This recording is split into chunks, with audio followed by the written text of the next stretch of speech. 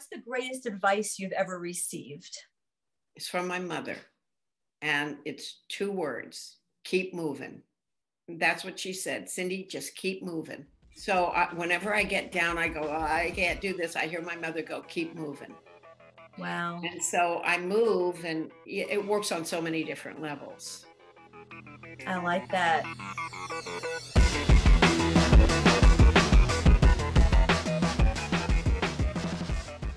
Tell me about Me, Myself, and Shirley. Is this kind of like a living memoir, this show, for you? Well, that sounds a little serious, but yes, you're right. It is. It's a fun living memoir, and it's a lot of stories, a lot of fun stories that I've had the blessing, to be in show business and to meet a lot of fabulous people and have a lot of fabulous adventures. So that's kind of what it's about. We trot along like that. And then I get into Laverne and Shirley, and I have some wonderful fun stuff. I wanted to do this show to make people laugh, and myself, and have some fun in this day and age, if you will, Allison. Yeah. And I think that, for instance, I've done the show before, but it was in a different version. And a lot of the comments that were made were, well, what about your childhood? And what about, your early years? And I really didn't want to do that, but people were curious.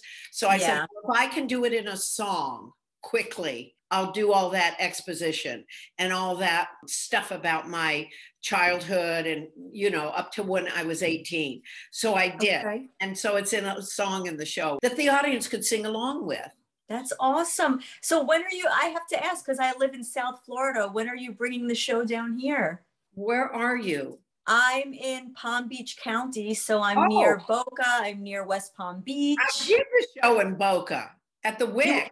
You already did it? Yes, I did it at the WIC Theater, but it was a different it wasn't that it was a different version. It was just the first time out, because we wrote it during COVID. And so it was just, 3 weeks at the WIC. And it's a little different now. It's cut down, and it's got a few shiny bells and whistles on it, and just really trots along, like I said. But we've been there, but maybe next year we'll be back. You know what? I love going to, I don't know if you've ever heard of it, in West Palm Beach, in City Place, the Kravis Center. The Jupiter Theater? No, the Kravis Center in West Palm Beach. Oh my God. I saw actually a one-woman show. George Carlin's daughter did a one-woman show about her life growing up with her dad, and she put it on in West Palm Beach at the Kravis Center, and it was such a great venue for a one-woman show. Wow. Just food for thought. Yeah. Wow. The Kravis Center. I'll remember that. Yeah. You know what else is so cool is when I was telling people that I was going to be interviewing you, there were so many people that I did not expect that were fans of yours. Like a lot of men that were like in their 40s, and they're like, oh man, that was one of my favorite shows, Laverne and Shirley, like people that you would never in a million years know would be fans of the show. Really? What a compliment. Yeah. Well, we had a lot of closet viewers, people didn't want to admit that they love Laverne and Shirley. And it was a lot of people in show business. But who loved Laverne and Shirley right out of the box? That kind of surprised me were rock and rollers, like bands. Like we had the E Street Band come down one time, and the crew came down and watched rehearsals, and that's Bruce Springsteen, and just a bunch of other rock and rollers. So funny. Loved it because in its own way it was very hip, but it was very mild. And I talk about this in the show because in those days we had censors were assigned to each show, especially in Family Hour, which we were a part of. So they didn't let us get away with, diddly squat. And in fact, we couldn't say diddly squat on the show. We had a born again Christian censor, great guy, but he just wouldn't let us say things. So it made the show better, Allison. And so we couldn't just, refer to like saucy humor all the time. We had to be, it was like a risque church camp humor. And Yeah. so we just substitute things like vodio do for, going all the way, because we couldn't say it on the show. And so it was like vodio do, you vodioed, and things like that. And so it became a show that was hip in one respect, and also hip for children. Children could watch it because there'd be innuendos and, and certain things that we do. But it would also apply for children because there were no words spoken or anything. There would just maybe be an attitude of, yeah. Right. Like innuendo, you had to be creative, yeah. Right. And so it made the show better. We always thought that our Christian born again censor made Laverne and Shirley funnier. That is so funny. It was all clean humor. Yes. It's all clean, which everybody really enjoys, whether they know it or not. Anyway, you know what? You're right. And there was an art to the sitcom back in those days. I think it was like the golden age of television in a lot of ways. I never thought of it that way, but you're right in the sense that we performed it in front of an audience and we ran it like a play, because we wanted our audience to see the entire show. Because that way we travel along all together and get the joke. And the rhythm would be, and everybody, it's like a little football game kind of. So we started at the top and we ran the entire show all the way through to the end without really going back. I mean, we never cut it up and did scenes.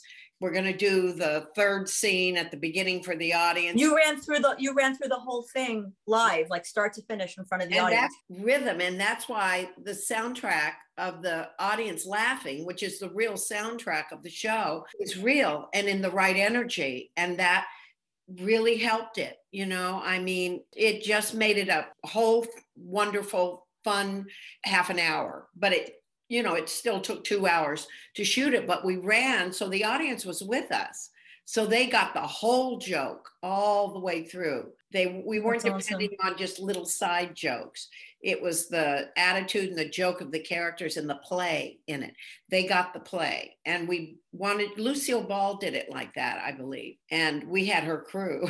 Did you really? Yeah. From I Love Lucy? Yeah. Desi Arnaz had invented, because Lucy was a physical comedian, so she was all over the stage. So Desi Arnaz, in his genius, put the cameras on these dollies. So there's 3 cameras. You've got the stage, like you're watching a play, you're in the audience, and you've got the cameras moving. And because we moved like that, they move with us. They're on dollies. Usually cameras are set and they're stagnant. They're just sitting there. But our cameras were like Lucille Ball's cameras on the Lucy show. They were on dollies and they moved with us. Was it to capture the physicality, the physical humor? Exactly. And that was Desi Arnaz who did that. Brilliant. Wow. Yeah. And when you guys spun off of Happy Days, what was that like? So when you were shooting the pilot and even when you were into the first season, was it a lot of pressure to live up to the success of Happy Days, or what was the atmosphere? Penny, I talk about this in my show. We were writing something together. We had been assigned as writing partners on this movie. You and Penny Marshall. Me and Penny Marshall, yes.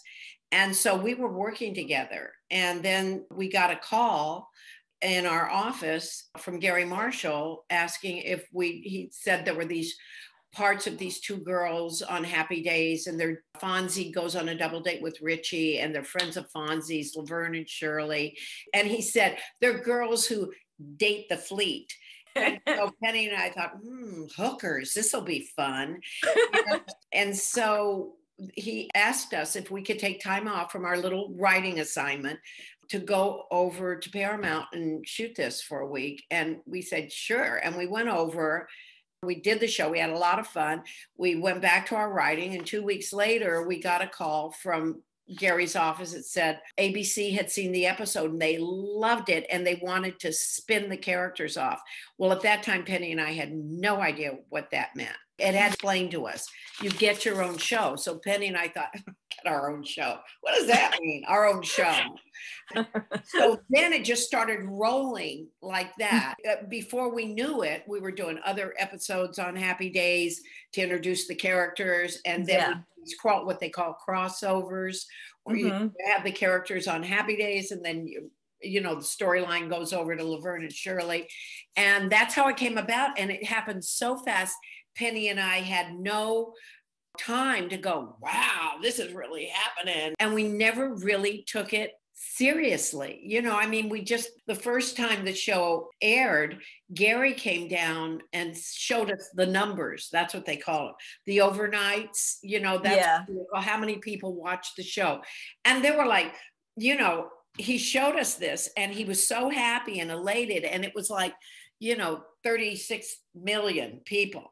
Which you could get in those days. Yeah. But it was like so many millions of people. Right. And Penny and I absolutely went right over our head. Neither one of us are good with numbers. It went right over our head. We did not understand the meaning of that as far as it was applied to TV. And were you coming from a theater background at first? Yes, I was. And what was Penny's background? In college, her major was athletics. And she was really interested. I guess she was going to teach, PE. That worked perfectly. Plus, she's just a natural entertainer. She's a natural performer. But I went to theater arts college at Los Angeles City College, a rigorous program. They taught you everything about theater. I could do anything in theater. I knew everything about the stage, nothing about films and television, which was ironic because I lived in Hollywood and I wanted to work in film and television. Here's an interesting thing. Later on in Laverne and Shirley, we had film actors come on and they played little parts for fun, but they were thrown by the audience. They were thrown by having, because they were used to up close and personal. Right, sure. And which I knew nothing about. And Penny and I, we couldn't understand it for a while until we did understand it, that they were thrown by the audience, by there being, over 200 people there, and by this big set, because we shot like Lucy and proscenium, but we had cameras, for close-ups, and then the proscenium camera there. Anyway, I've forgotten. I lost the thread. Did movie stars that came on, did they get stage fright? Yeah. If they hadn't been trained in theater. I won't name who, but there were some that were thrown by it. Wow. Wonderful, wonderful actors. Yeah. By it, yeah. Gary Marshall was the creator or one of the creators of the show? He was the creator. He was the creator. Lowell Gans and Mark Rothman. I know Lowell Gans. He grew up with a family friend of mine. And when I first started writing in the early days, I was in print for 15 years. Wow. Print interviews. Wow. And he was like a friend of a family friend. And he was gracious enough to look at a lot of my work, like in the early days, and take time out of his day to like help me and give me advice. He's a genius. A genius. He really, really is. Yeah. Really, and such a great guy. Yes. Yes, he is. What was it like working with a brother-sister duo? Like the dynamic with Gary and Penny, the fact that they were siblings. I mean, what was that like on the set? Well, I never thought of them as, here comes that brother and sister duo.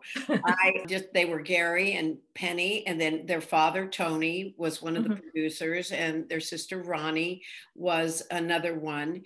And all the cousins came, but that didn't leave me and my family out. They had my mother on the show, my sister on the show. Oh, really?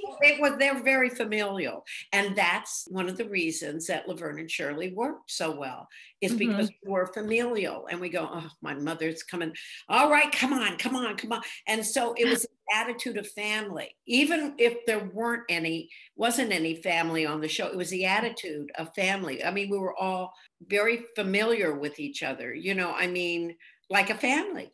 And I didn't know that you and Penny had a backstory before the show, which is really interesting. I figured that you just met when you both got the job on the show. No, okay. I think we got the job on the show. I'm just surmising here, and I never asked Gary, but I think he was thinking, Penny and Cindy are right. Because I knew Gary before. Penny and Cindy are writing together. These two characters, Laverne and Shirley. I think that's Right. in my imagine. I never asked Gary that, but that's what I'm thinking in my imagination, that that's what happened. But I do know that when Mark and Lowell and Gary were writing one particular show, they said, what do we name the girls? And I think Lowell said Laverne, and then Mark said, and Shirley. That's how it's so perfect. Yeah. Writing partners. Isn't that fun? Yeah. It's so perfect. I want to talk about the theme song for the opening credits. Do you know the song by heart? Are you talking about Schlemiel Schlemazel? Schlemiel Schlemazel, yeah. That's how it starts, the theme song. Yeah. No, I didn't know it. I talk about this in my show. We were shooting, Gary shot the opening credits to the show. And it was at the end of the day. And we were on the Paramount lot on this thing called New York Street, which is, it looks like New York. We were losing the light, and Gary yelled to Penny. He said, Penny, teach Cindy that little thing you girls did, you and your friends did, to count the steps to school. And so she taught me 1, 2, 3, 4, 5, 6, 7, 8, Schlemiel, kick out, Schlemazel, and Haas and Pfeffer Incorporated. You go up and I go down. And I said, wait a minute. And she goes, just do it. So we did it twice, and that was it. So when you shot that, it was like right off the cuff. Yeah. She taught it to me really quickly. Right. And I think I went up the wrong way. She said, no, one of us goes up and one of us goes, it's like this. Yeah. And I couldn't get it. And then they explained to me later what Schlemiel Schlemazel. It's a miracle I could pronounce it then. A Schlemiel is a person who jumps out of a window for no particular reason. And a Schlemazel is a person they land on. So it's like Dumb and Dumber. I mean, that's part of the show. I explained Schlemiel Schlemazel. So was the Yiddish at the beginning? Was it just something that Yiddish? It's Yiddish, right? It was just something that Gary came up with, or it was it was a little song that Penny. Imagine we're in grade school, right? And we're going to walk to school together. Well, this is what the kids on our block did. The girls, they linked arms. Right. And they counted off the steps to school, and they go 1, 2, 3, 4, 5, 6, 7, 8. Schlemiel, Schlemazel, Haas and Pfeffer Incorporated. Then they'd run. Okay. I didn't know they did the Yiddish part with the steps. Okay, I get it now. Yeah. Interesting. But this song, it's so funny. The song like speaks to my soul. The words in the song. Doing it my way. Give us any chance, we'll take it. Give us any read us any rule, we'll break it. I love it. Yeah, we're gonna make our dreams come true. A lot of people, resounded for a lot of people. Yeah, love it. I wanted to ask you, because I did read in your bio that you had to overcome a challenging childhood. What was the defining aspect of your childhood that maybe perhaps made you want to go into theater, made you want to go into comedy? Well, I come from a very funny family, and my father was funniest man I ever knew. Always hijinks, and he'd tell us a story about the werewolf. Me and my sister, say, okay, it's time for bed. And so we'd be laying there, and he'd sneak out of the house and go and scratch on our bedroom window and howl. Anyway, he was very funny, but he also drank. He was an alcoholic. And when he drank, he was another person. He wasn't so funny. I kind of had to pilot my way through my childhood, because my mother worked at night and my father worked during the day, and he'd come home and he'd start drinking, and then he'd want to go to the bars, and he'd take me with him from the time I was a little girl, and he'd lock me in the car and he'd go in and drink. And I remember, this is irony, I'd see this sign flashing on it, Schlitz, Schlitz, Schlitz. And I thought of that with shots. I thought, oh my God. Anyway, when I got older, I wanted to, when I was in high school, I wanted to be a nurse, but I didn't have an academic brain. I don't have an academic brain. I just don't. And so I flunked biology twice and had to take it in summer school. And I thought, who wants a nurse who has flunked biology? I'd have a good bedside demeanor, but I wouldn't, I read the charts and go, I don't know what the heck I'm supposed to be giving them now. So, but around that time in high school, there was auditions for a talent show, for the high school talent show, which I auditioned, and I did a Bob Newhart monologue where he's the driving instructor. Anyway, I got into the talent show, and the drama teacher, you know, he was the one coordinating the talent show. He said, well, yes, you're in the talent show, and I'd like to invite you to come into play production. So you can skip drama 1 and 2 and come directly into play production. He said, if you have an empty space next year in your program. And so an elective. So I took it as an elective. I went into play production. My play production class also included Sally Field, who was doing the Flying Nun. And I was so jealous. And you went to high school together? Yeah. Was it Van Nuys? No, Birmingham. High. Okay. And she was brilliant, even at the age of 14, 15, brilliant on stage, and everybody recognized it. But anyway, the bug bit, and I just loved theater. And so then I went from there to Los Angeles City College and entered in the theater arts program there, which was rigorous, but they trained you. And that's the story of that. Okay. And what parts of Shirley Feeney came from you, from Cindy, and what parts had to be filled in for that character? I always think of situation comedies as personality plays, because whether you believe it or not, the writers watch it. You're playing a character, but then they write toward your strong suits and sometimes toward your weaknesses through the character. So there was a lot of me in there. Like I wouldn't call it passive aggressive, but I can be very calm. And then if something people push me too far, I'll turn and I'll go Sicilian on them, which I'm half Sicilian. So they started writing that for Shirley, where she would be very sweet and calm, and then she'd scream at somebody. But it was very funny, and I love that turn that they would have the character do. But they would write toward Penny's strong suits, and the boys wrote for themselves. So I don't know what was going on there, but that was just brilliance, just pure, brilliant. Oh, they were writers on, like, was it Michael McKeon? And David Lander. And they were writers on the show? Yeah. Well, they played those characters of Lenny and Squiggy. The writers would write, who were geniuses, would write for them. Then they go in and fix it, or that's they amazing. Wrote shows. Yeah. Those were characters they did in college at the School for the Performing Arts. Oh, wow. And they were friends then, and they started performing together, and those were 2 characters they did, and it was Leonard Kosnowski and Anthony Squigmon. So they brought those characters into the show through Gary and Penny, who had seen them perform. And he said, we need friends, neighbors who are lower than you two. And so they got Lenny and Squiggy. Lower than working at a bottle factory. Wait, what did they do? No, they drove the truck. They drove the truck. Okay. Yeah. But, as I say in my show, sometimes it takes a genius to play an idiot. And they're absolutely genius, both of them. How do you process the fact that a lot of the people who worked on the show have since passed away? What does that feel like? Who just passed away recently? Eddie Mecca. Yeah. Carmine. That's a tough one. I haven't processed any of it. I haven't processed Penny passing. I still talk to her. I still think, I'm going to go over there and tell her this. And, Phil and Betty, I still see them as present. I know they're not, but I still see them and relate to them as present. And I have on my mantle now, when Eddie passed, I put the cast picture, I framed it, and I have candles lit. And I was looking at them all, and I was thinking, you're gone, and I could hear them laughing and going, check, check, check.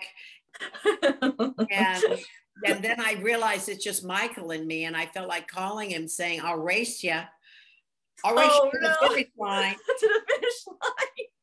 So that's really the only way I can process it. It's my friend Fred Fox Jr. said it best because he worked on the show, and he and I went to high school together, and he was a writer on Laverne and Shirley, and he called and he said, it's just surreal to me. And that's what it's like in another land. But I know they're happy because I believe in heaven, and I believe in fun heaven, and they're having fun together. Yeah, and, absolutely. You know, Michael and I are the odd men out right now. Yeah, that's kind of how I look at it too. And I wanted to actually ask you some spiritual questions pertaining to that. First of all, do you pray? Is praying a part of your life? And if so, who or what do you pray to? Well, is there anything or anyone to pray to other than God? You would be surprised. Oh, that's all I'm gonna say. Then that's anyway. I'm with God all day, you know. And I remember one time standing back, and this joke just didn't work, and it didn't work, and I tried and tried, and I turned to Penny and I said, maybe Jesus can make this joke work.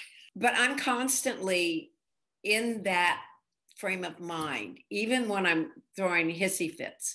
I'm in the frame of mind of God. I'm in the presence of God, and God is in my presence. And that, or otherwise I wouldn't make it through, to calm me down and to know that everything's well and good, and that this universe is built on love. People who are afraid of God or Christ, they're fearful because they see him as the God of old, the great punisher, you know, and fear God. But it's not, it's love God. And God, it's unconditional love in the universe. With that comes great humor. And when you take the humor out of a society, you take a lot of love out of the society.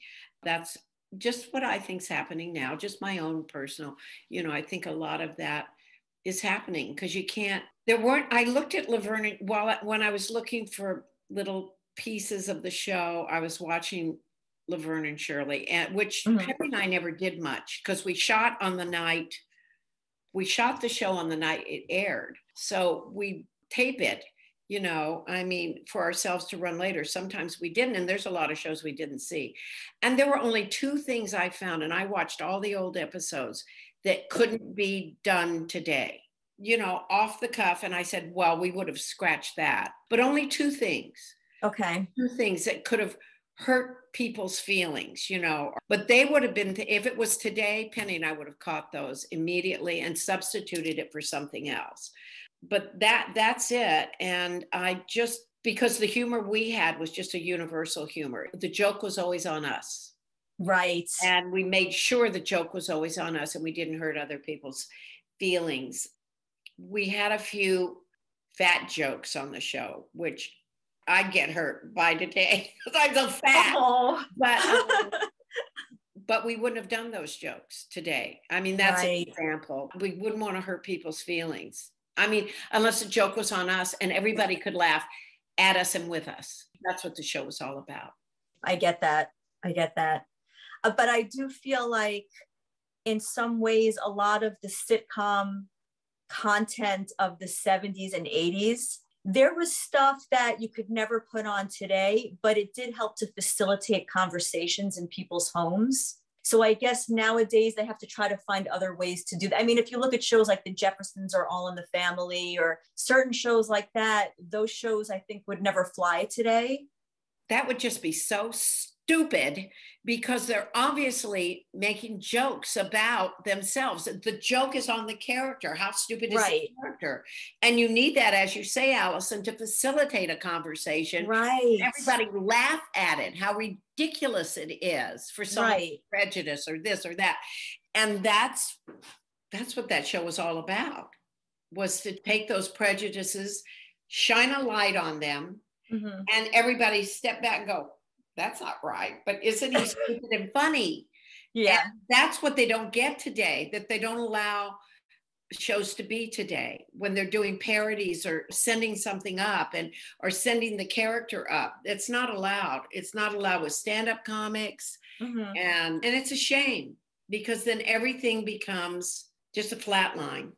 Because like you said, there's just no bounciness to life anymore because they're so serious and watching their back and afraid Yeah. they're going to say something, or if that person says something. I forget what it was the other day, but I wish I could remember because it was nothing, but I thought, I better not say that. I think there is an art to all of us being able to laugh at ourselves. But I think now that the pendulum has swung the other way, we're going to have to all collectively find a way to bring something back to center so that people can still use humor in a free way to be able to, it's like what you said, it comes to laugh. But laugh. You see, Allison, there's a whole generation of children that are going to miss that. Yeah. It's all going to be so correct that there's nothing, you can't say, gee, I'm in a pickle anymore. What about the pickle? What do you mean by that? You're in a pickle. What's wrong with pickles? Why do pickles represent being in a bad situation? Yeah. The pickle industry may come out and get. So I'm not kidding with that. Think about what you can say. And it was something like that the other day. Gee, I'm in a pickle. Can I say that? But it wasn't pickle. Those old-fashioned things you can't say anymore. Why? Because we taught this generation of children to not have a sense of self-humor. If you lose your sense of humor about yourself and situations, if you can't laugh at situations you get yourself into, that pickle you get yourself into, then you're constantly going to be depressed and serious and depressed.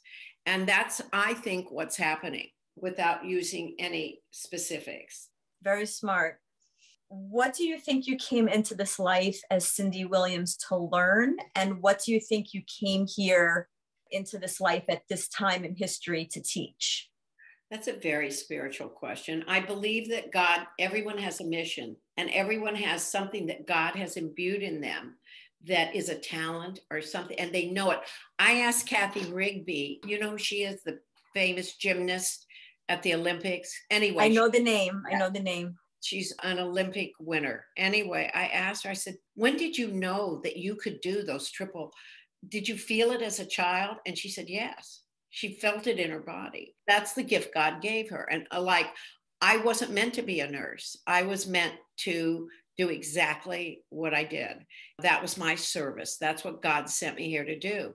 That's why he didn't give me an academic brain, because I would have been a nurse. There's no ifs, ands, or buts about it. I would have gone into the medical profession, but he made me not too smart in biology and also faint at the sight of blood. I honestly believe that God steered me. Interesting. No. No. Like a sheepdog. No, rustled me up and sent me that way. I think that was my mission, to make people laugh. And I was born into a funny family. They were just naturally funny people. Verbose funny people. And I believe that what I'm here to learn after all this time is patience, and not to take because I take things seriously. Okay. Not to take everything to heart, to just practice what I preach and, and just say, no, that's going to be all right. Calm down. That's going to be all right. And to be able to impart that to my children, which I do, everything will be fine. Wait 24 hours, because I'm not a patient person.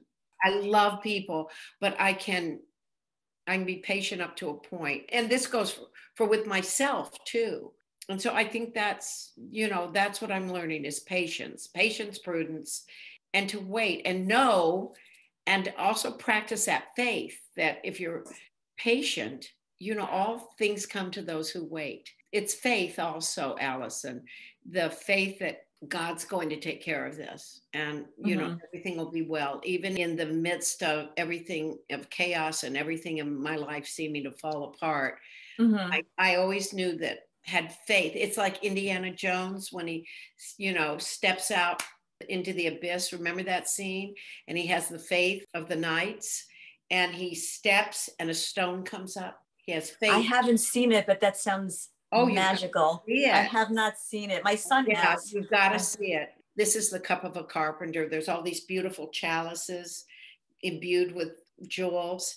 He reaches back and he says, no, this is the cup of a carpenter, and it's a wooden chalice, because he's looking for Christ, This is the Holy Grail. So the next step of the Templar, the next test is there's an abyss that just you can't even see the bottom, and he's to step out into it and have faith.